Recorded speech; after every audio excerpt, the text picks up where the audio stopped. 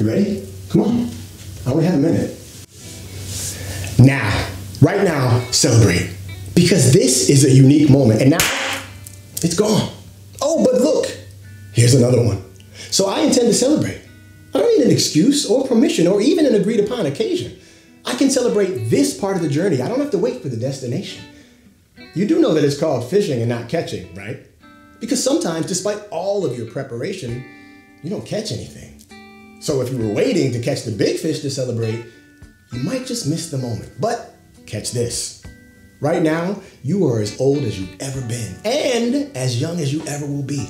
Think about that. It's true. And there will never be a moment when these words will not ring true. That's the good news. Those words should give you hope. They should help you understand the gravity and potential in each unique moment, in each minute. Dr. Mays reminds us that there's eternity in it. So of course, fish until you catch, try until you win, but be sure to celebrate every step along the way.